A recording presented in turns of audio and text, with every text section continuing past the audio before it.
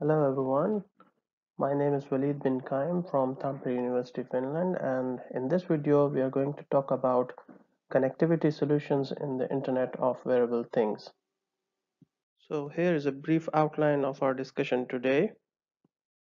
First things first, so before we start our discussion about the Internet of Wearable Things, we need to understand that this term is basically a combination of two different terminologies, which are Internet of Things and wearables. Internet of Things is defined as the interconnection of devices with each other through the Internet, which makes the devices easy to access and control remotely as desired. For instance, this figure here on the left shows an overall picture of the IoT technology where your everyday devices, including your personal gadgets to your home appliances, to your car and office equipment, all are connected to the internet cloud, which enables you to access all your devices from anywhere, anytime through the internet. Whereas wearable is a mobile device that can be carried by subjects, which can be humans or animals, to observe, record, and communicate some sort of physical phenomena happening around the device. For instance, wearable can be a smartwatch, smart glasses, smart helmet, a smart ring, or a smartphone, etc.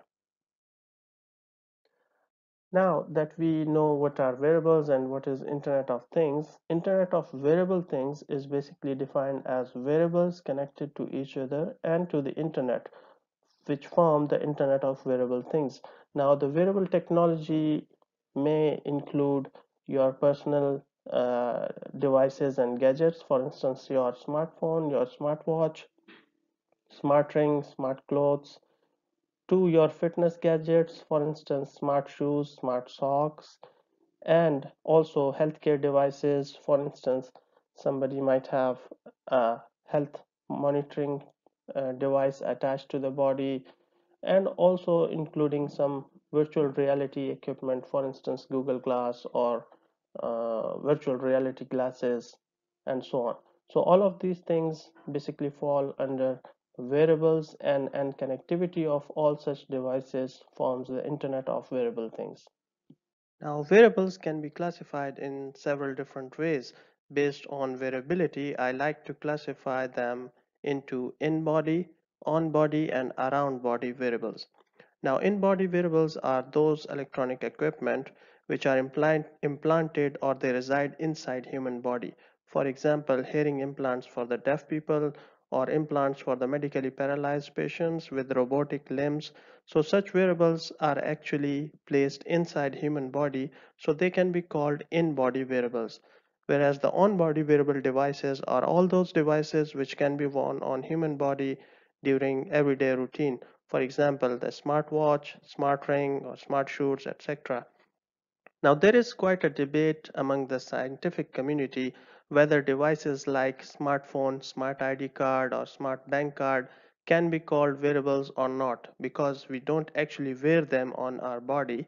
But I like to classify them as around body wearables because we carry them everywhere, almost everywhere we go. And also, they have similar features to any other wearable, so they can be safely classified as around body wearables. Wearables can also be classified based on their connectivity. For instance, we can have standalone wearables or connected wearables. Standalone wearable is a device that is used for some specific purpose and does not connect to any other device around it. For example, you may have a fitness wristband that only records and displays your step counts and heartbeat, but it does not connect to the internet or some other device around it. Whereas most of the wearable devices that we have today are connected wearables.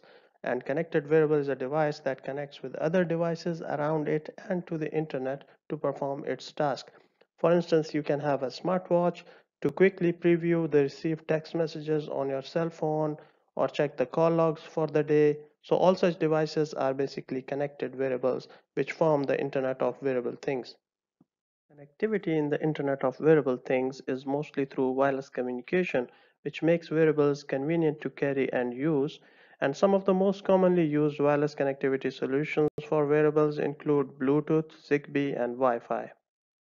Before we look into some of the most commonly used connectivity solutions in Internet of Wearable Things, it's important to understand some major requirements and challenges. For instance, first of all is power consumption. As we know, most of the wearable devices are battery powered devices, so it's important to know and minimize the amount of power consumed by the device in its operation and communication. Secondly, range of the device is also very important because a device has to communicate or connect to other devices around it. Third, latency, which defines the time a device takes to communicate with some other device around it. And finally, data rate, which is the amount of data communicated per second. So all these are some important requirements and challenges for any connectivity solution in the Internet of Wearable Things. Here in this table, we compare some of the most commonly used connectivity solutions in the Internet of Wearable Things.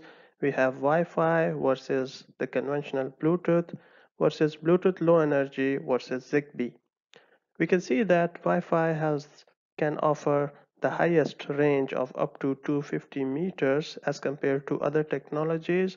However, it also consumes a very high power, where Bluetooth Low Energy offers the least power consumption of around 10 milliwatts.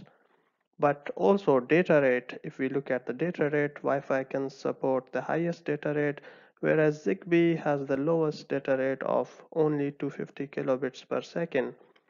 Also, the operating frequency of each solution is different.